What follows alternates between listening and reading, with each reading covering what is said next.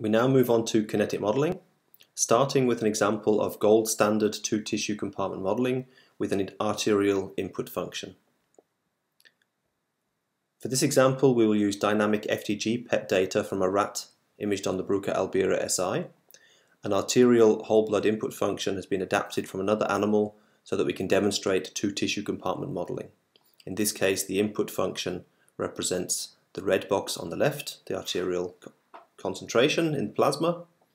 Then with the two-tissue compartment model, we can model transport into the tissue, the activity of hexokinase converting FDG into FDG 6-phosphate, and perhaps a degree of the reverse reaction.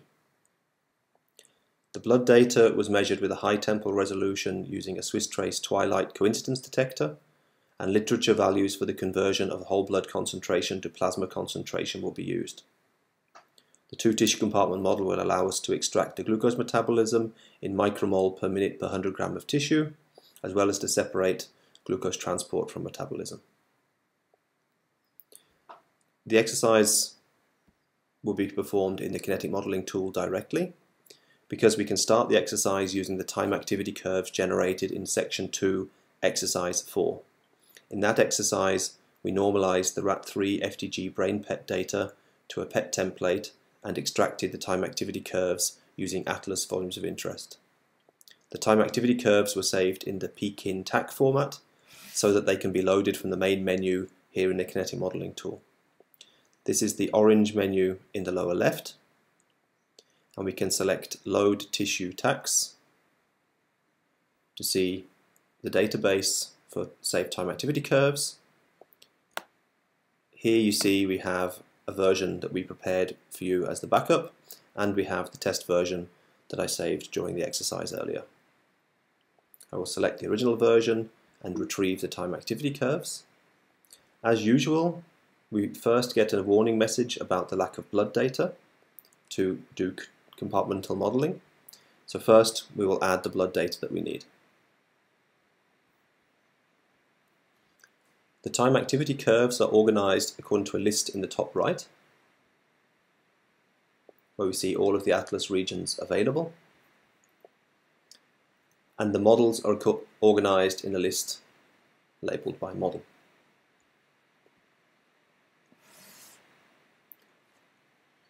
The model can be configured independently per region or applied to all regions simultaneously. The next step is to load the blood data that we need for the two-tissue compartment model, again using the kinetic menu in the lower left. First, we should select Load Whole Blood Activity, and from the available data we can select the FDG activity in whole blood, which is what would be measured with the Swiss trace twilight.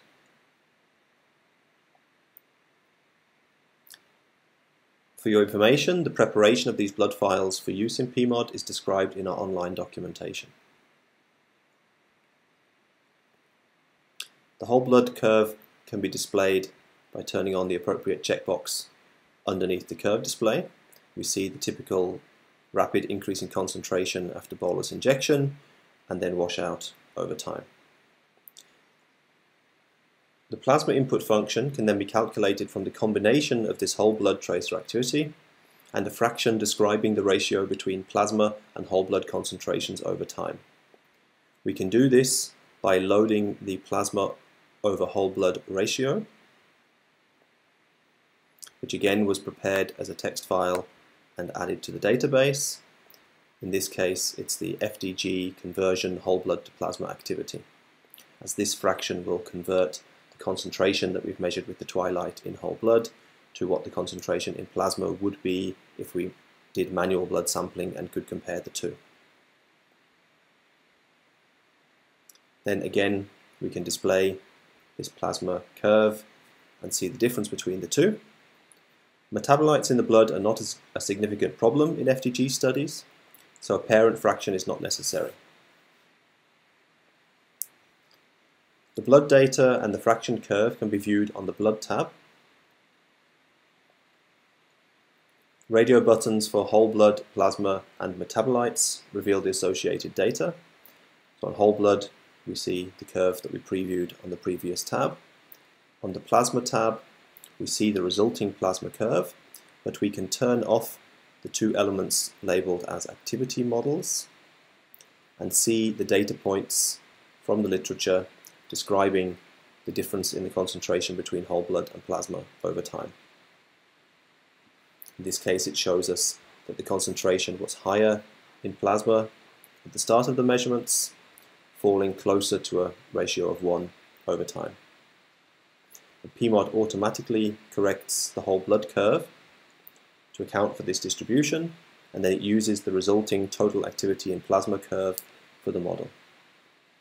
In the case of traces with metabolite fractions, this curve would then be corrected for that metabolism in the body. It's important to note that image-derived input function methods often neglect these corrections.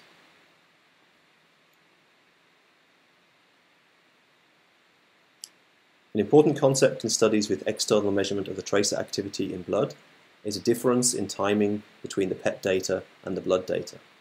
This is known as the delay. This represents the time it takes the blood to leave the body along the catheter used for blood sampling before the activity reaches the detector. We can enter a reasonable starting value for the delay on the whole blood tab, in this case a value of 20 seconds. By zooming into the peak region with the left click and drag, we can see how this has shifted the input function, which will eventually align it better with the upshoot in the PET data. Now that we have the final blood data, we can perform modeling with a representative time activity curve. So we go back to the tissue tab, and from the list of regions we can select a region that we know to be a bit larger and contain more voxels, to be less noisy than some of the smaller regions may be. Scroll down through the list and select cortex motor left.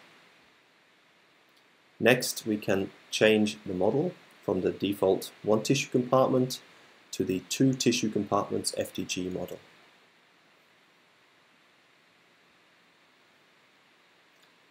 We see a change in the available rate constants that will be fit, and to investigate whether there is indeed some removal of FDG6-phosphate, we can activate the K4 checkbox.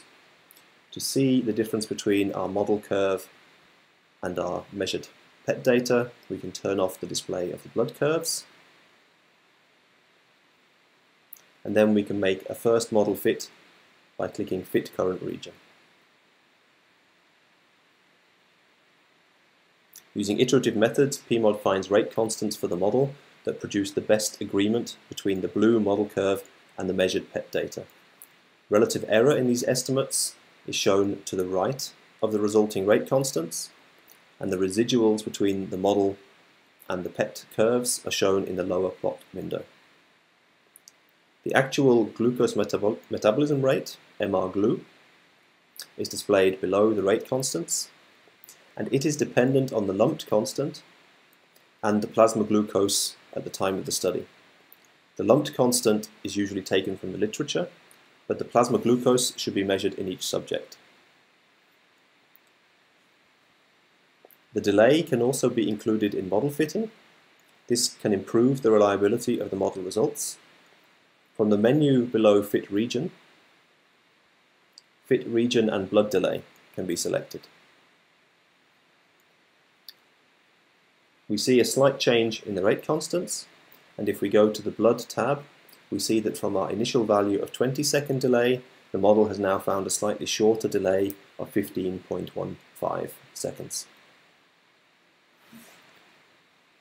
Returning to the Tissue tab, the changes of the parameters using the different fitting options are best inspected using the Show History button.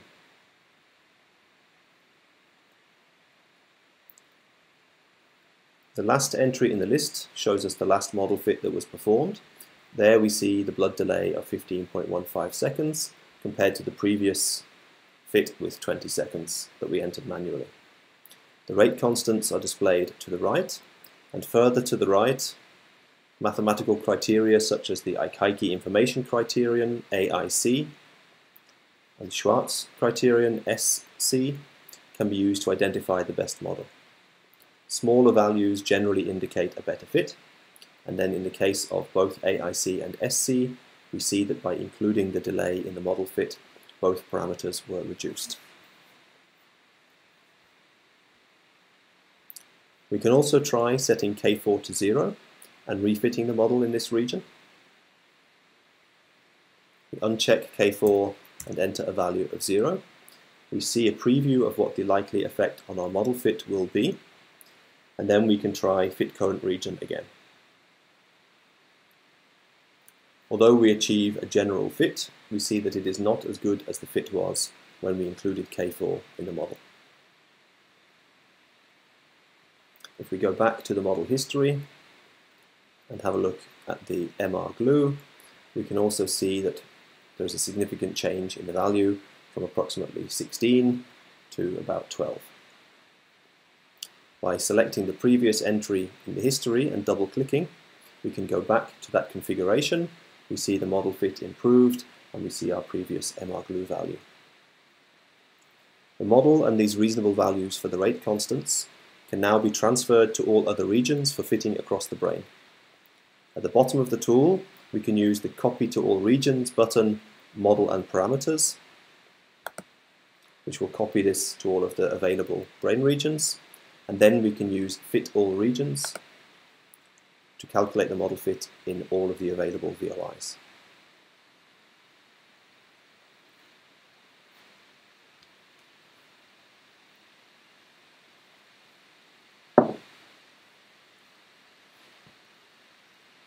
Once the fitting is complete, we can select a couple of other regions from the list to see how the model fit compares. In our quick selection of examples, it looks good. Then we can see the summary of the results using the View Parameters button in the lower right. Here we see all of the fitted brain regions and all of the results for those regions. You see that the blood delay, lumped constant, and plasma glucose are constant across the regions, as well as the fraction of blood attributed, or the fraction of tracer concentration attributed to the blood. These results can be copied to clipboard for paste into something like Microsoft Excel, and alternatively we can close this dialog and use the kinetic menu to save either the same results as a KM parameters file or the entire project using Save KM file. This is recommended in any case, saving it to the database, where we can make a new version of our FDG two-tissue compartment based on these atlas regions, and this is our test run.